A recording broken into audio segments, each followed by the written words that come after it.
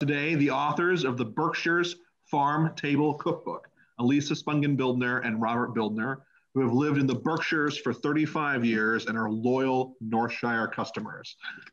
So please join us for this great event. And we are going to be recording this event, as Rachel did, but don't worry, only the people who are speaking in the little yellow box and unmuted will be recorded. So Rob, Elisa, tell us about the book.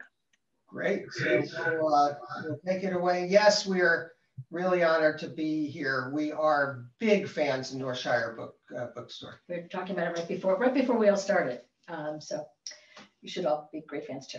Okay, so why don't you start with the video, Rob? Well, okay. Go ahead. Oh, listen, I think you want to. Yeah, so we'd like to introduce you to some of the farmers and the chefs we interviewed in this cookbook by showing a really short 2-minute video, and it gives you a little context about the project. And I'm also going to mention that we're really honored in December when our cookbook was named New England Cookbook of the Year by the Readable Feast, which is a group of prominent writers, chefs, and academics in the Northeast. So Rob, video? Yeah, so I'm going to share a little, we call it a virtual tour of our book, if you bear with me, and apologize for not the smoothest transition here, but here we go. In our new book, the Berkshires Farm Table Cookbook, you'll meet some of the remarkable farmers and chefs who play a heroic role in preserving the agricultural community of the area. That is, the Berkshire Hills of Western Massachusetts and neighboring New York, Vermont, and Connecticut.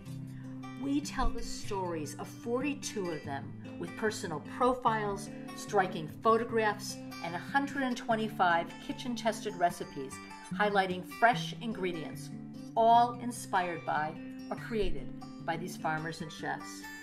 The story this book tells, and the recipes, offer a picture of small family farms that go well beyond this region.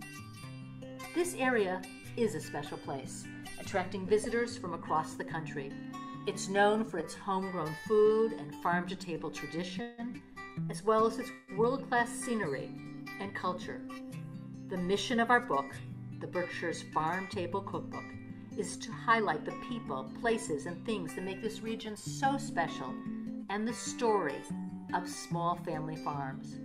The dedicated farmers and farm-to-table chefs we write about are committed to producing food that is tastier and healthier than what's often found in the supermarket by maintaining healthy soil and farming and producing food sustainably. And, as importantly, the meat farmers we interviewed are consistently concerned with treating their animals humanely. It's tough to do this work. The farmers we interviewed are motivated to farm for environmental, social, political, health, lifestyle, and even spiritual reasons, often sacrificing a comfortable living for their values. Who could foresee when we began our journey 4 years ago to write the Berkshires Farm Table Cookbook that its mission to inspire consumers to buy local would be more important than ever when it came out in May 2020. During this time and beyond, we need to support these hardworking and principled people. Our book, website, and Facebook page suggest ways you can buy their products even now. I'm Rob Bildner. And I'm Elisa Spungen Bildner. Our new cookbook, the Berkshires Farm Table Cookbook, sheds light on the farmers and the farms of the Berkshires of Western Massachusetts, Connecticut, and New York. Thanks so much.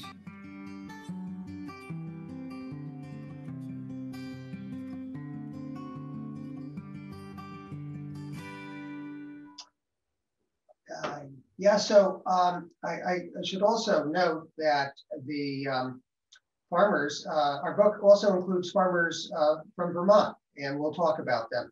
I'd like to add that Berkshire celebrity chef Brian Alberg, who currently owns the Break Room at Greylock Works in North Adams, created most of the recipes in our book inspired by what the farmers grow or raise.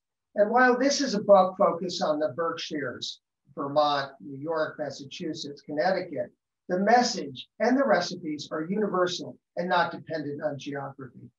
So first, a little background about us that goes beyond the video. We have been part-time residents of the Berkshires for 35 plus years. While we both trained as lawyers, most of our professional career has been in the food business. I'm third generation. My grandparents founded a supermarket chain in New Jersey, King's Supermarkets, and I ran 2 food companies that distributed fresh produce and specialty foods and helped farmers bring their products to market. Our son, Rafi, who graduated from the Cordon Bleu before going to college at Yale, is a master artisanal pizza chef operating under the brand name Hilltown Hot Pies. And his brother Ari ran a craft brewery and consults in the wine business, comprising the 4th generation. After we sold our companies, I studied photography. I photographed the farms, farmers, and chefs in the book. Elisa, a former journalist and journalism professor and a trained chef with a master's in nutrition, ran another one of our companies that produced value-added produce. So Rod did mention, but I actually got my start in the food business growing up in Chicago, where I was a bagger at the Chicago area grocery stores. Again, we'll discuss the cookbook in a second, but I wanted to just a short check-in among all of us about our current food buying habits. And I know that we're not running into stores, but if you can, just raise your hand and I'll be able to see you. That would be really helpful. So first question, when you shop for food normally, or even now, if you have a choice, do you specifically look for organic? So raise your hand if that includes you. This is great. I know I'm talking to Vermont and upstate New York people, of course. How about food that's, if not certified organic, food that's designated local? Raise your hand if that's extremely important to you. I love it. And finally, sustainable, which is not a specific designation, but an idea. Got that too? Great. I truly love this. So we're on the same page, and I've been an organic shopper forever. My hand was up on that one. But our son, Rafi, would argue with me for years that you buy local first, and then particularly local and sustainable, and then certified organic. And that's really where I've come out as well. And happy to talk further about these designations later. We can do it in the Q&A and whatever. And you'll see why, for me, buying local and sustainable absolutely trumps everything else. I'm also going to mention that I've spent the day actually talking to a bunch of farmers, so I'm happy to update at the end a lot of our profiles in the book about how the farmers have fared this particular season and what they're thinking about going into the spring. So our cookbook's goal is to help readers create great foods, but its other objective is to really show why we should all be buying and eating locally grown and raised food, again, wherever you are, and to urge everybody to know, no matter what you're buying, where your food is from. Who's making it and how it's made, especially when you're not buying local too. To give you a flavor for the book, Rob and I, as mentioned in the video, are going to tell a bunch of stories about farmers we've profiled, and this will give you more insight into why it's so important to buy local and sustainable and certified organic as well, and why you should support our local farms that surround us. And we're really lucky where we live that we have this option, and we certainly have it now as well. Quick note on how we ended up writing this book. We were inspired to jump into this project when Rafi, who's the youngest of our 4 kids, we've talked about him, started gardening our Beckett, Massachusetts backyard each summer. He'd sell his produce in front of our house on a little table, whatever, with an on your honor cash box. And then he went for semester to the mountain school in Northshire, Vermont, which is a working organic farm that teaches high school juniors how to farm. So the following 2 summers, he came back to Beckett and transformed his garden into October Mountain Farm, which was an intensively cultivated and sustainable half-acre spread of lettuce, tomatoes, and frankly, more exotic veggies. And he sold them all over the area at farmers markets. And we used to visit Rafi at these markets, and we'd marvel at his, red rush kale and his, whatever, green beans, whatever he was selling. But we were incredibly aware as his parents of the long hours and the grueling work it took to get those products to his customers. On Friday nights, we're sitting down for dinner. He was working through the night, harvesting his crops, washing and processing them to get them ready to sell at the all-important Saturday farmers market. And occasionally he was lucky and a friend of his would help. And I remember one friend who was absolutely exhausted after like a couple days, semi-jokingly asked Rafi if under union rules he could get a break. At these markets, we met local farmers and we're moved by their stories of how they came to farm, their challenges, their commitment to the soil, to the environment, to producing clean, healthy food, and of course, food that tastes good. As one farmer we interviewed, Amelia Conklin of Skyview Farm in Sheffield, Mass, put it, quote, Anybody that's eaten a carrot that's fresh and local and grown organically or sustainably versus a carrot that's traveled 1,200 miles or more knows the taste is just so different. We thought a cookbook based on what the Berkshires grows and raises would offer one way to support these local farmers who are often hidden from view, who may not intersect with our own lives, but are people who bring us food they lovingly produce and often at a great financial sacrifice. So Lisa grabbed her MacBook Pro, I grabbed a digital recorder, my Nikon, and we traipsed down relatively untraveled dirt roads to interview farmers in their fields while they harvested their watercress or fed their pigs. We said in the video it was 4 years. I'm telling you, it was more like 7 with little time off. But anyway, first story I want to tell is Hawk Dance Farm. The night before we visited, the owners, Damon and Diane, just finished a dinner of beet pancakes. And beets are just one of 90 crops that they produce. Totally opposite. They have a 3-acre farm, totally opposite of, big ag, where which is based on monoculture and raises soybeans or corn over and over on the exact same soil. They have a whole bunch of recipes that were inspired. Diane and Damon inspired. I mentioned the beet potato pancakes or beet latkes, roasted baby turnips, mashed cauliflower with chives. A whole bunch were inspired by their farm. So their farm's in Hillsdale, and that's about 120 miles from Queens, which is where Damon and Diane started. He was a house painter. She was a vet tech. She owned a pet sitting business, and they were really moved by Back to the Landers, Scott and Helen Nearing, and Elliot Coleman, an organic advocate. And they moved upstate to start Hawk Dance. And when they found the property that they were ultimately going to buy, they saw these 2 hawks, male and female, going up in the air, mating in a dance above the farm. And that was how the farm got its name and why they bought the property. They farm sustainably, which means they don't use chemicals, pesticides, herbicides. They go way beyond USDA's organic certification, caring about the environment. They barely till the soil. No-till farming allows the soil to retain carbon or organic matter, which is better in the soil than in the atmosphere. They're adamant about living to their ideals, being in tune with the earth. They use organic, non-GMO seeds. And as Diane says, we believe in supporting that kind of food because I don't want to be a genetic experiment and I don't want my customers to be either. And then she says, everything we grow is done with such care and such love. We want people to feel that when they eat it, they get that love. We want them to feel when they eat our tomatoes, the joy we feel when we eat them. And frankly, how hard it took us to get those tomatoes to grow to that state. One of their customers wrote on Facebook, let me know when you have more cherry tomatoes. Lucy and I ate all ours in like an hour today. Like so many farmers we interviewed, their story isn't an easy one. It took years of farming before they finally made $3,000 in profit after years of farming. They acknowledged they had a romantic vision of farming, which they quickly learned was flawed. It's really hard, Damon says, and we didn't have an emergency fund in case things went wrong. When we met the pair, Damon, who's incredibly resourceful, had jury-rigged an old washing machine and turned it into a commercial vegetable washer and spinner. And when he can, he paints houses off season, although there's really no off season anymore, which is a whole different subject. And the 2 of them craft beeswax candles, which they sell at crafts fairs. And like almost all the farmers we interviewed, they do have to work off farm in order to survive. Yet when we said to Diane, you glad you did this? Diane said, absolutely. We followed our dream. And even if we're not getting rich, at least we can say we've done what we believed in and we're going to continue to do so.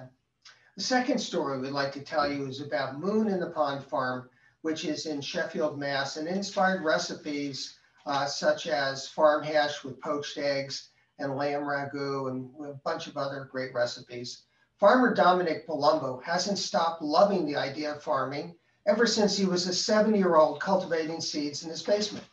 In 1991, he began Moon in the Pond, accessed off a dirt road in the southern Berkshire Hills near the Appalachian Trail. In keeping with his continual interest in teaching about farming, through hikers trekking on the trail between Maine and Georgia can check out a day or two of farm life and eat well at the same time. His farm's emphasis is on producing meat from heritage breeds as well as growing heirloom vegetables, which he sells through a CSA, farmers markets, and to restaurants. Heritage breeds are traditional livestock breeds, heirloom veggies, old-time varieties.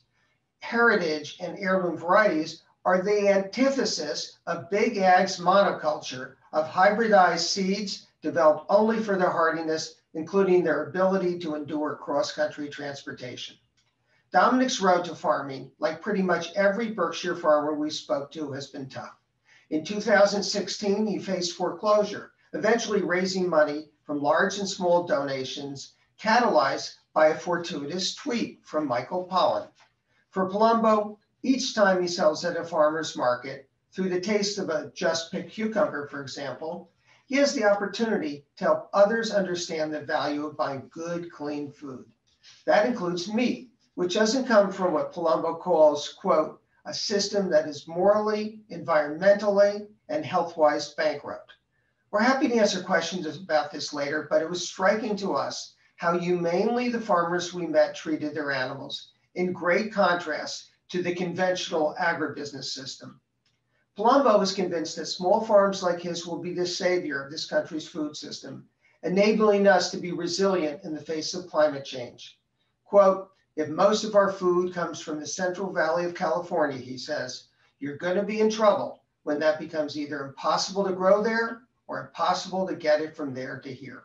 He loves to cook to the tune of 3 meals a day for his staff. His philosophy of food, quote, red and meat and bad should not be inextricably linked. Red meat naturally raised is great for you in balance. Carrots and vegetables are horrible for you if they are raised using bad chemicals and deficient soil. So 2 more stories, one another farm from Massachusetts, and then a farm from Vermont, and then a little cooking demo, and another video, depending on time. So this next farm is Woven Roots Farm, Tyringham, Massachusetts. And we tasted a Woven Roots carrot a couple of years ago for the first time when Jen Salinetti, who's co-owner with her husband Pete of the farm, pulled out a bunch of carrots from the ground, handed us 1 stalk and said, try it. And we remembered that from years ago. Sweet and not like anything that we bought in the supermarket since then. Jen is a Bergen County, New Jersey girl, and husband Pete is a Berkshire guy, and they met at UMass Amherst, where she studied sustainable agriculture and he studied horticulture. And their property, 10 acres of which they cultivate about 1.5 very intensively, is down the road from land that Pete took Jen to see when they came back to this area after college. And Jen remembers saying to Pete, they looked over the Tyringham Valley, which is one of the most beautiful areas, and said, who owns all this land? This is where I want to live someday. And that's where they are. Jen and Pete, like many of the farmers we interviewed, including Dana and Diane, who we spoke about earlier, are known for their commitment to no or low-till farming and barely turning the soil over. The Salinetti's farm, completely by hand, again, goes way beyond organic. This is about sustainability. We asked if these features of their farming are part of their sales pitch for Woven Roots, and Pete said, you know, we've never needed to make a sales pitch.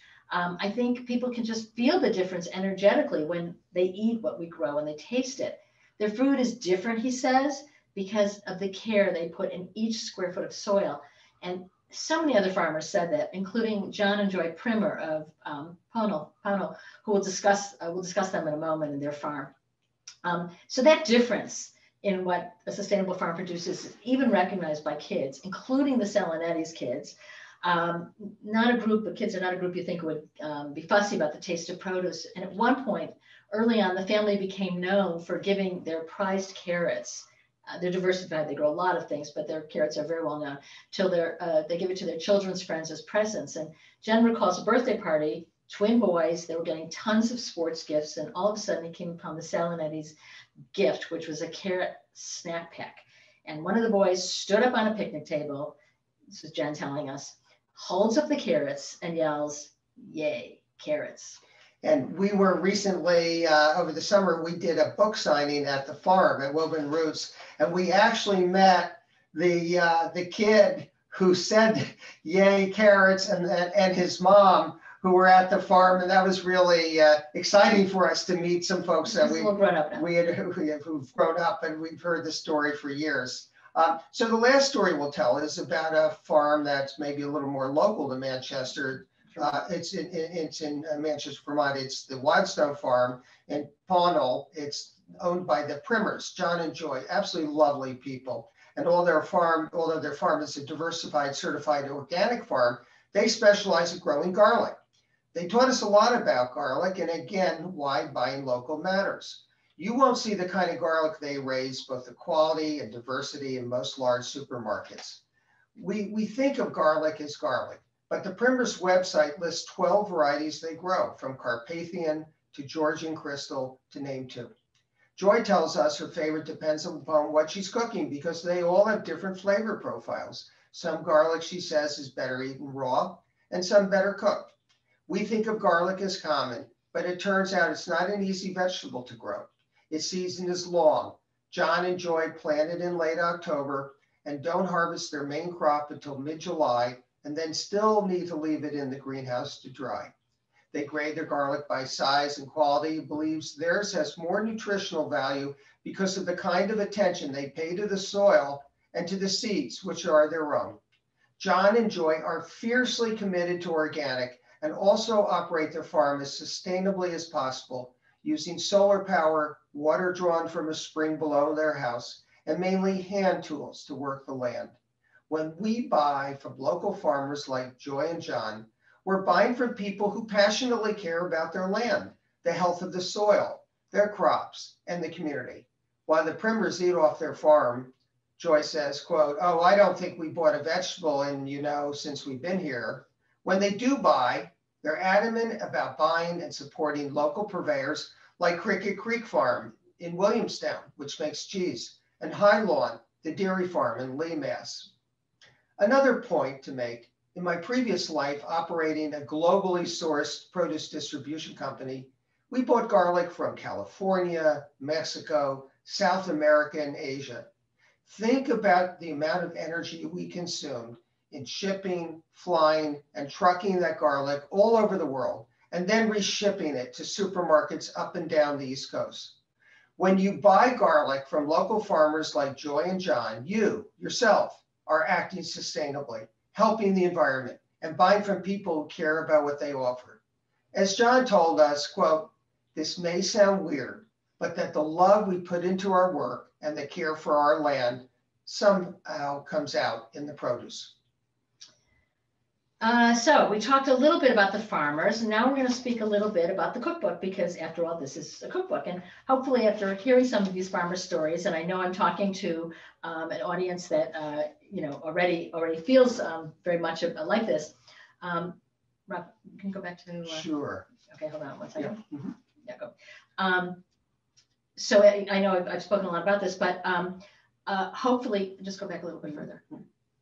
Okay. So I'm sorry. So I know that so many of you feel this way, but hopefully from hearing some of these stories, you will realize, of course, even more how important it is to buy local, the taste of the products, the environment. Again, that's the whole nut about sustainability, the soil, the air, land that's safe from development, community that's supported by these farms, even better nutrition, because when things aren't basically schlepped across the country, the nutrition stays in the product a lot longer. And of course, about the animals, which we didn't talk about specifically these farms, although we're happy to do so, because the humane treatment of animals is so important. There was an article in the New York Times today about, I think it was Washington Post, I apologize, about meat purveyors and meat processors in the Midwest, and it was pretty horrifying. I'd like to spend a few moments describing the cookbook's philosophy.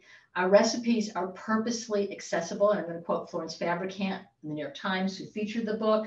Simple. What makes each dish really work, and it's true of cooking, is that if you use the best ingredients, you will make incredible food. And again, choosing local, fresh, sustainable is your first option. Each recipe, as we mentioned, highlights an ingredient grown or it's raised on a particular farm. They inspire the recipe. The ingredients are not esoteric, but one of our messages is frankly to adventure beyond local carrots, beyond kale, great as they may be. Try that rutabaga. I'm thinking about some of the winter vegetables. Try that rutabaga that's in the produce bin at the supermarket. Hopefully it's local. And like me, you've probably walked by it a million times. And again, this is the perfect time during the winter to try some of this. And hopefully you will see local in the supermarkets. Again, look for root vegetables. Another cookbook message, be flexible. So Bridget Spann, who's one of the owners of Caretaker in Williamstown, Massachusetts, when we spoke to her, said, be open to making substitutions. And she told us this story where she uses recipes just as a framework, which many of us do. And then she expands off of them, depending what she has available on her farm. So she told us that there was a moosewood chili recipe that she really loved. And she happened to have a ton of kohlrabi sitting around. That's one of those other vegetables that we tend not to use so often, but it's a great vegetable. And she went online and looked to see if anybody had stuck kohlrabi in chili, and guess what? She found that in fact they did. And that inspired our recipe, which is a great winter recipe for bean chili. But if you can't find kohlrabi, then you can use broccoli stems, and frankly, a whole lot else, not to worry. We're going to switch to let's see, looking at our time, and we can do it, a short video, which talks about a pizza recipe from her book. And while it's based on summer ingredients, the point of this video is twofold. One is that you can create the best food from using fresh ingredients, and you'll see that from the video. And frankly, that you can change up a recipe like the one we're showing you and have it come out terrifically just by using whatever's available in season. So, again, put whatever toppings you want on your pizza, but fresh and local. Want to show it? Yeah, and we're going to share the video, and just bear with me, I'm sorry. There we go.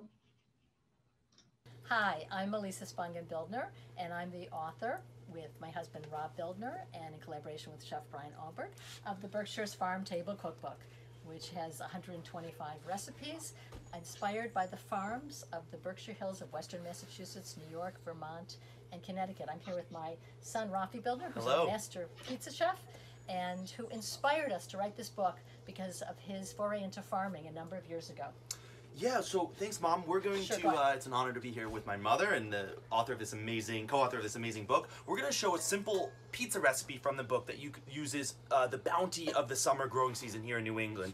We just picked up the zucchini from Woven Roots Farm from our CSA, a farm featured in their book. We have these beautiful local cherry tomatoes, some red onions, some local basil, dairy.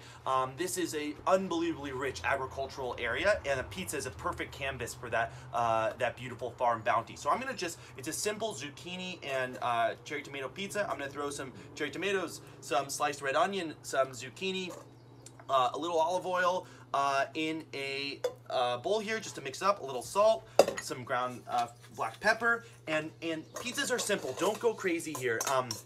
We want to literally just let the ingredients each sing for themselves on the pizza, so we don't need to have an overly complicated pizza. And I think your recipe in this book really just does that. Super simple. Super simple, and we're going to use a dough that I made. I do a sourdough crust. You can go to your local pizzeria to get dough if you're not comfortable making it at home. We have an easy recipe in the book, but I stretch this in a lot of flour here. We want to make sure that pizza is sliding around a lot. That's where people get into trouble making pizzas at home. And I'm going to top this with these ingredients that we just tossed in the bowl, some local ricotta, mozzarella from a farm just to the north of us here, and we want every ingredient going onto the pizza now to be perfectly spiced and ready to go.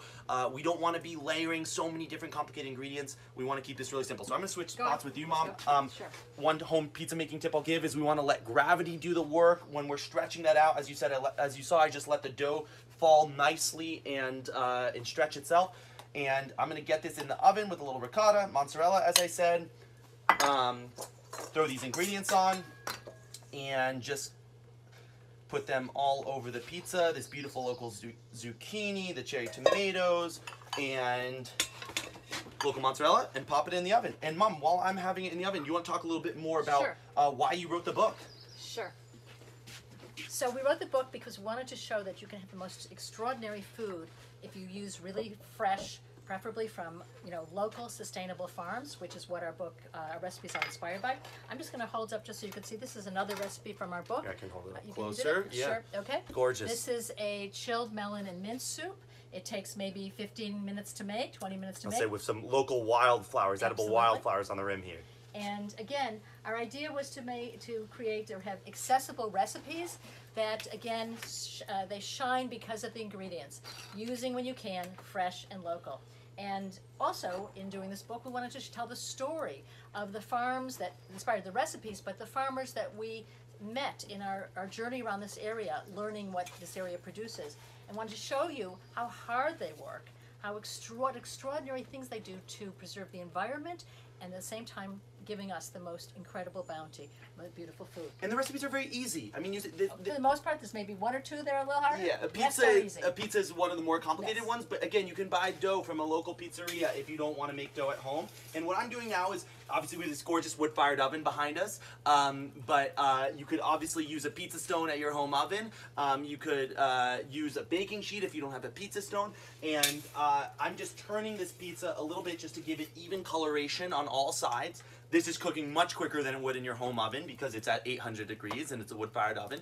And it's just about out. But I want to encourage you to think of making a pizza, as you'll see when this comes out. We're not flattening the dough. We're not rolling the dough. We're just moving the air around from the side, from the middle of the crust to the outside. And that's how you get these gorgeous, gorgeous, beautiful crusts that are really airy.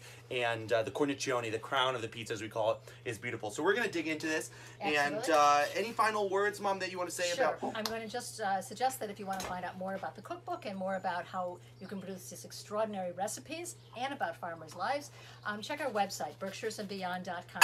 We hope to see you there. And we will cut this up and enjoy a beautiful bite of this cherry tomato and zucchini pizza inspired by the local farms in this agriculturally rich region. Right. So This is, I should say, inspired by Berkshire Bounty Farm, one of the most beautiful farms in the area. Very small, prolific. awesome. Take Thank care, you. everyone. Thanks. Okay, so we're now going to switch to a little food demo and take it away.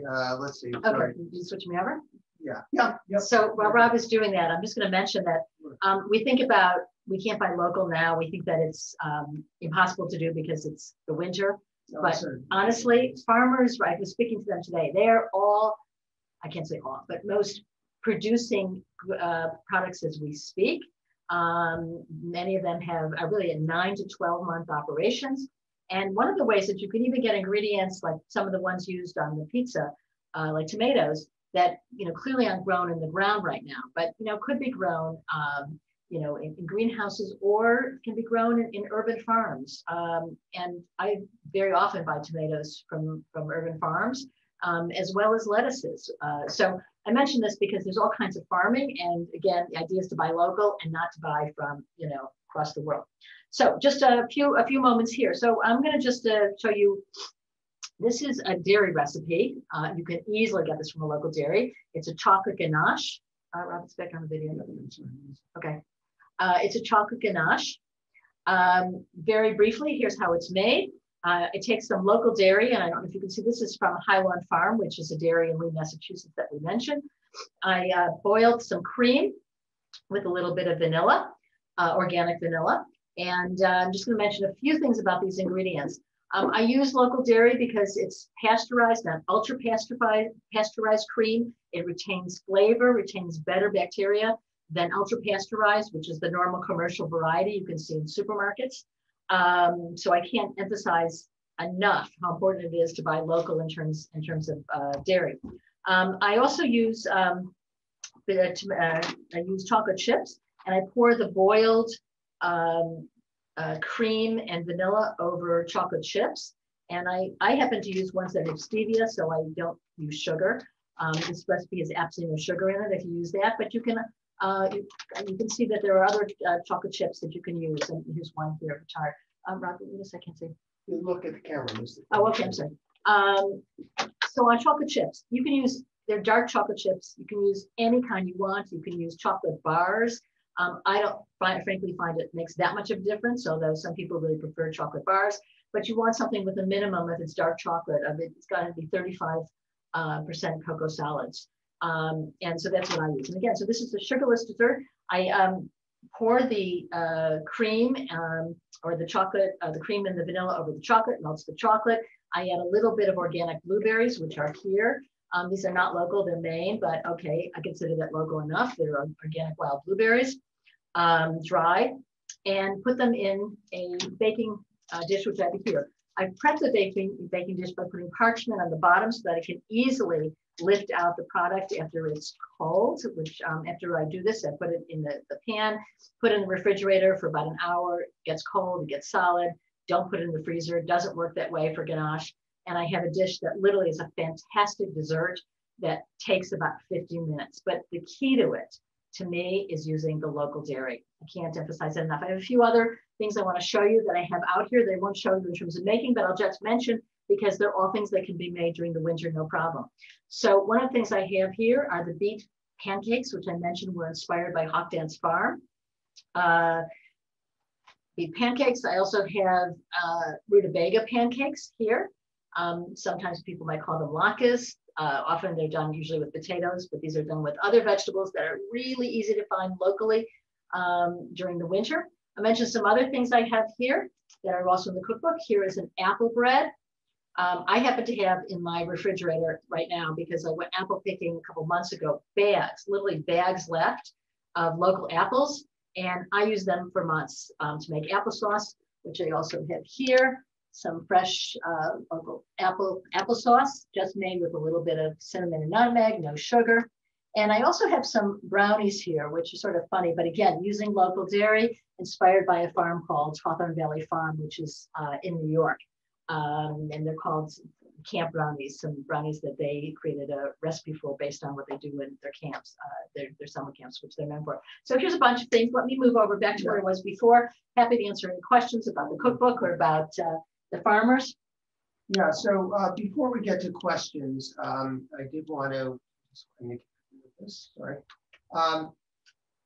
I did want to speak a little bit about buying local and some of the recipes in our book, which maybe you want to talk about some of the recipes, which are. Yeah, I'm just going to mention again, people say, well, you're talking about farm to table, that's just summer. Again, I can't emphasize how much it's not just summer.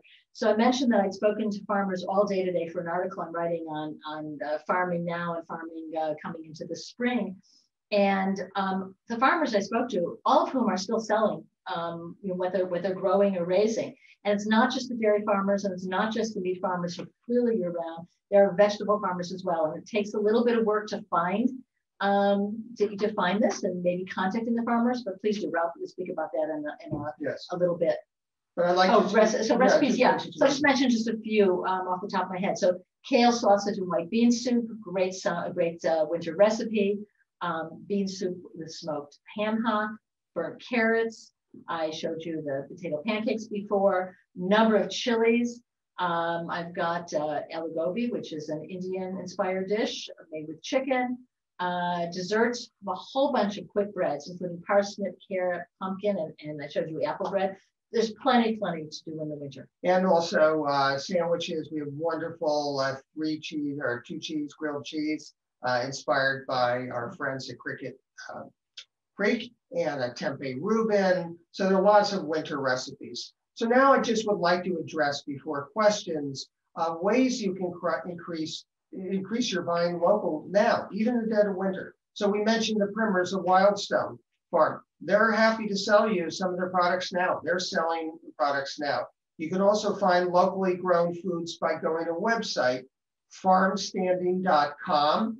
You enter your location. I entered Manchester, Vermont, for example. It gave me many places where you can buy local now, including a farm 15 miles away, which is Mighty Food Farms, a farm we wrote about in our book. And they have a winter CSA going on. They sell their products such as winter spinach and kale, kimchi, sauerkraut, lots of storage crops, carrots, leeks, kohlrabi, turnips, radishes, and more.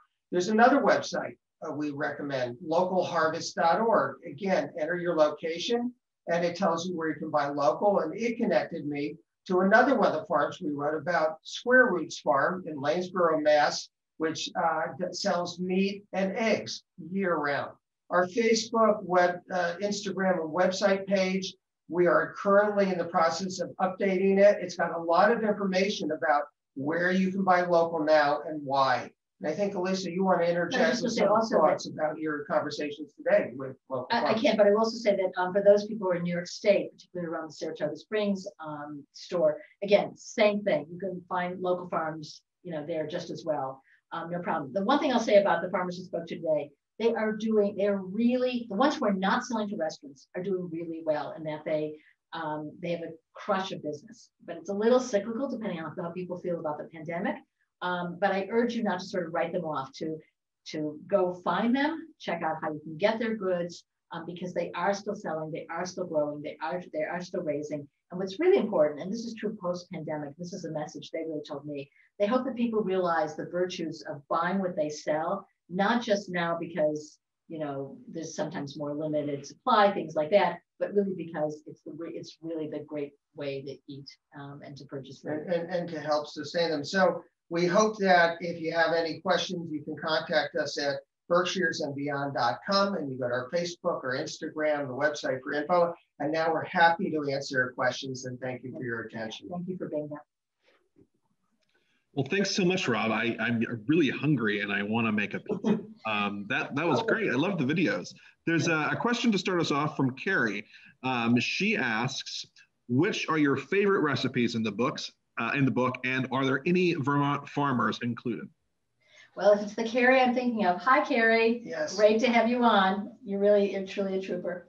I'm sorry. So you want your favorite recipes? Well, in the Vermont. Well, yes, Vermont. So Vermont farmers, as we said, Wildstone, primers, the Mighty Foods Farm, which is in Shaftesbury, which is a pretty impressive farm with basically many varieties of CSAs almost year round.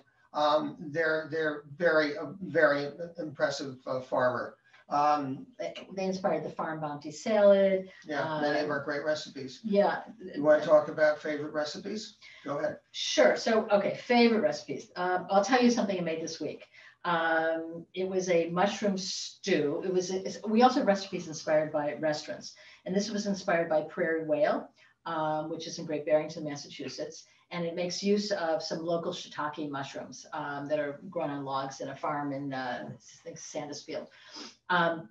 Anyway, it's a wonderful winter recipe. I use many different varieties of mushrooms, and I just happen to have made it this week. So that's a good example. And one of mine, which Elisa will say, it is a lot of work. Our recipes are simple, right. but it is absolutely fabulous and lasts for a long time. It's confetti vegetable and goat cheese lasagna. It's amazing. It's check out the recipe in our book. It's hearty. It's delicious. It's a crowd pleaser. That's definitely a favorite of mine. Oh, the exact name of the recipe that I mentioned before is mushroom ragu over pasta, rice, or polenta. I also do a whole bunch of stir fries now, some of which were in the book. One inspired by Berkshire Bounty, which I think you mentioned. Again, you can sub in and out whatever ingredients you want. We mentioned for now in the winter the kale, sausage, and white bean soup.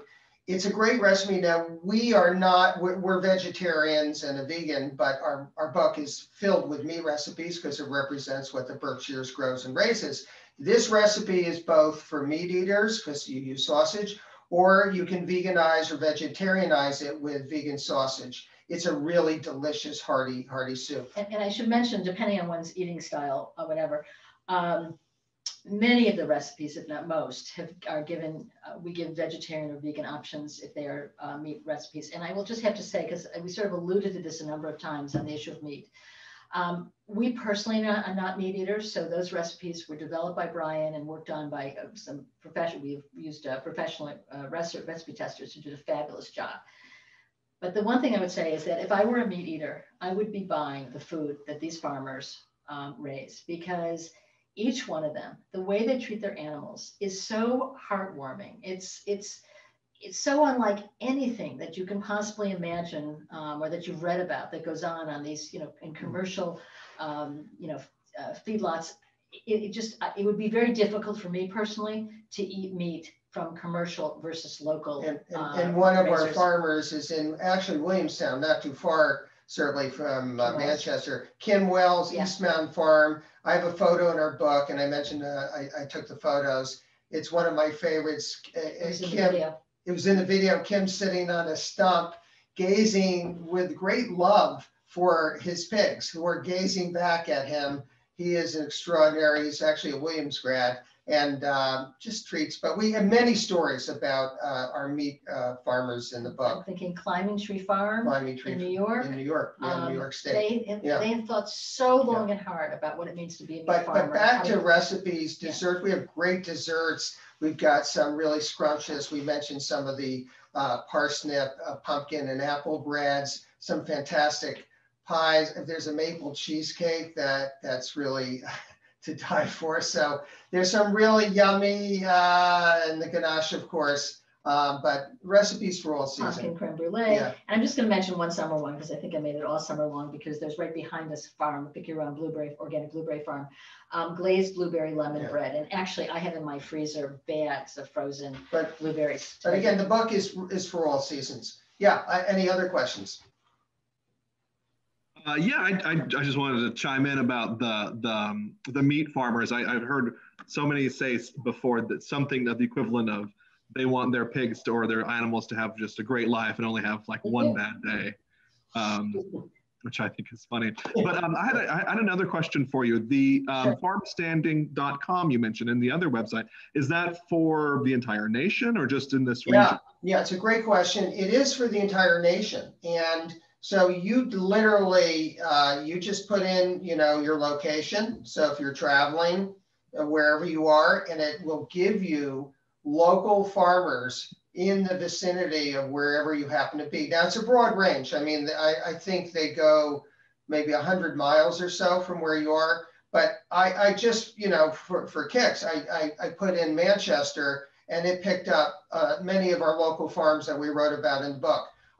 The wonderful, as we said at the beginning of our presentation, what's been very gratifying to us to find that this message about buying local resonates all across the country. We've done these book talks by now for TV, radio, newspapers, magazines, literally all across the country, even in the Midwest, like the heartland of monoculture, big ag, and our message is resonating. They're folks who really buy sustainable, organic. They're farmers who are, plugging away, who really care, who really see themselves as, I don't know, they're trying to do something better to help, save the planet, to be honest. So it's been very inspiring. Yeah. I'll mention one more thing too, which is local organizations that support farmers. And in our area, it's Berkshire Grown. Particularly, there are a bunch of organizations that support farmers, but that one, they have a full directory of farms in the area, CISA in the Pioneer Valley. And again, wherever you are, there's generally an organization that exists to support farmers. So please check them out as well. And departments of agriculture too. Sure. I know, and foundations, private groups are really trying to help these local farmers. What was the second website you mentioned besides farmstanding.com? Yeah, it's localharvest.org, and it's farmstanding.com. Farmstanding.com. Which is a new one. Yeah. So. Local harvest, and farmstanding.com. Yeah. Great. And I've got a question for you, Rob. You had talked about, mentioned in passing how you were working with food distribution from across the world, and then now you're talking about hyper-local. Can you tell us a little bit about the journey there? Yeah, that's such a great question, and it has been quite a journey. So I started in the early 80s. It began as a specialty produce, a specialty food importation and distribution company, and we actually were one of the first distributors of organic foods at the time. I actually served on the New Jersey Organic Certification Board, and grew that business. And we brought in basically 24/7 or throughout the year, probably thousands of perishable food products, including every imaginable type of produce. And we literally imported apple pears from Japan and tomatoes from Israel. And we had this, I had a very large refrigerated warehouse. I had trucks lined up every day coming from California. So I really lived that. At the time, we were satisfying the consumer's demand to have fresh foods year round. But the truth is, as I came to this epiphany, that it's not the way to go. It's not the way to go for a planet. It's not the way to go for healthy eating, because these foods literally were trucked across country, thousands of miles, sitting in these refrigerated trailers, just burning up energy that's just tons, of energy. And for what? So we have, a certain, fruit year round, and flying fruit from Chile and all over the world. So yeah, it was an epiphany for me to recognize the importance of respecting seasonality for all the good reasons. And frankly, I traveled the world visiting farms, and a lot of our farmers, the farmers we worked with, were, many of them were organic farmers. They did care about the environment, but the truth is many of them were very large. And frankly, in retrospect, I think that, as I said, we were using up too much energy and not probably doing the right thing. It's the conventional food business, that system that we operate in the United States, where we're getting all this cheap, generally not nutritious food trucked all over, filling up the fast food pipeline, and it's just not the way to go. So anyway, I can definitely, happy to talk about that at any point. It really informed my understanding of why local food is so important. I just want to mention one thing, because Rachel, I see that you wrote in the chat about farmers markets around Saratoga. I just want to double check. Is Space City Farmers Market, is that the one in Troy? Oh, you're on mute. Sorry. Spa City Farmers Market is in Saratoga also. That's the Sunday Farmers Market. Okay, because there's also one that a number of our farmers I know are at in Troy, New York as well. So I guess it's the same group or whatever. So I just want to mention that. Yeah, that's also a wonderful one. Yeah, there are Winters Farmers Markets.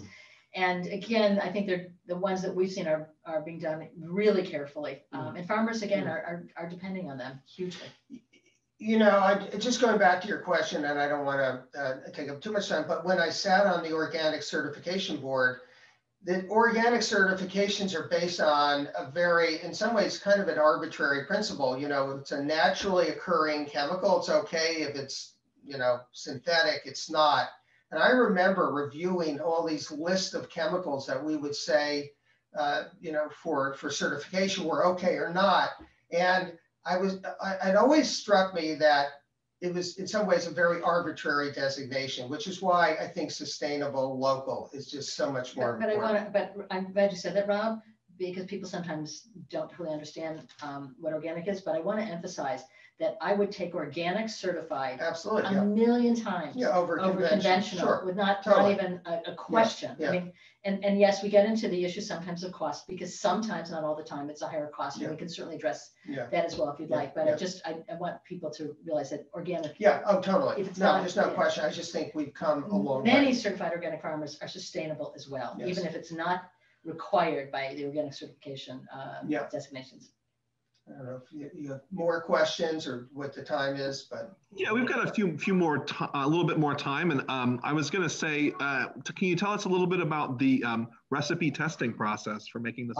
It's actually very relevant, because our primary recipe tester was from Burlington, Vermont. So the book has origins in Vermont. Yeah, go ahead. No, I was going to say that. So the way we started, I had this very delusional idea, although we've written before, this was our first cookbook, this delusional idea that we would just use our many friends who raised their hand and said, I really want to test your recipes. And many of them did, and they were wonderful and did it. But we realized very quickly that that was not the way to find recipes or create recipes that were absolutely foolproof, because everybody has different standards, different ways of doing their recipes. And you take a collection of people testing recipes without being standardized, that's really tough. So we hired a recipe tester in Burlington who worked with a colleague. So that was 2 of them, plus a recipe tester who's also a friend, but professional here in the Berkshires. And they tested each recipe so that recipes were done also by friends and also done by me and whatever. So they were tested many times over, but I wanted to have a certain baseline testers who would say, yes, this works, it doesn't work, this is what we have to do, play with, etc. There's nothing more frustrating. I'm sure people who are on this call have had this experience of opening a cookbook, doing a recipe, and finding it really doesn't work, or that there's a mistake, which it's possible in an editing process. Yes, that could happen because there's so many, edited versions of a book. But that being said, there are times that recipes just really aren't tested. And a famous one that I'll just mention is a cookbook in New York of a restaurant that's extraordinarily well known, won't mention it. I used the cookbook, I've used it many times, and there was a recipe that had called for 1 tablespoon of salt And I thought, that is really weird. I mean, that's enough salt to sort of push everybody over. But I did it thinking, of course, it's in a cookbook. That must be right. Well, needless to say, it was wrong, and I had to throw out the whole thing. Of course, it should have been 1 teaspoon of salt. So to me, that recipe testing is a very honorable and honor to me profession, because you need it. And we had many experiences. It was a very rigorous process for our book. We're both lawyers by training, so we know what it is to proofread. We're really fanatical about getting it right. But we and Brian is a fabulous cook, a chef. But there were many times as we went through our recipes that we just couldn't understand why a certain recipe wasn't coming out right. And one of our recipes is actually, I think, it's the Indian pudding story, when we had a little problem where the amount of molasses, I think, there was a significant mistake. So it was just in the editing process. It was too gooey. It wasn't right. And we realized there was a problem in the measure, just, and it took a while of testing, but we got it right. But it's probably the most important part of, making a cookbook work. Well, Rob and Elisa, thank you so much. We are just about out of time. I think there's one last question in the chat from Cheryl, and she's just asking if perhaps you could please name the farms and their locations that you spoke of at the start of the session. Well, the ones we spoke of at the start of the session. I think we spoke of the ones I talked to today, maybe. I talked about Wildstone, which is the one in Pownell. Oh, well, I spoke about, the ones in Moon in the Pond in Sheffield, Massachusetts. Moon in the Pond, yeah. Hawk Dance Farm in Hillsdale, New York. Hillsdale, New York. What other ones do we speak about today? Because we trade off all the time. I mean, to be honest, the best way to give this information, if you go on our website, berkshiresandbeyond.com, we have a little heading for farms. And we actually have a list of all the farms that we write about, with their, contact information, and so that's probably the best way. But the farms that we spoke about, I think, are the ones that you just mentioned. Yeah, there was another one we spoke about as well. I'm sorry. Yeah. Woven Roots we spoke about. Woven Roots Farm in Tyringham, Mass. Yeah.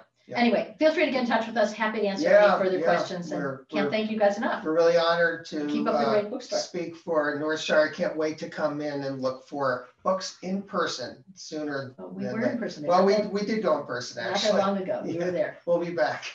Thanks so much. The very best way to find out about all the farms is, of course, by buying a copy of the Berkshires Farm Table Cookbook. Rob, Elisa, thank you so much. This has been lovely. Thank you so much. It's a great honor. And Rachel, thanks so much. Yeah. Thank you. Thank you, everyone, for being here. Thank you, Rob and Elisa. Have a Stay great well, night, everyone. Stay healthy and happy cooking. Bon appetit. Bye, everybody. Bye-bye.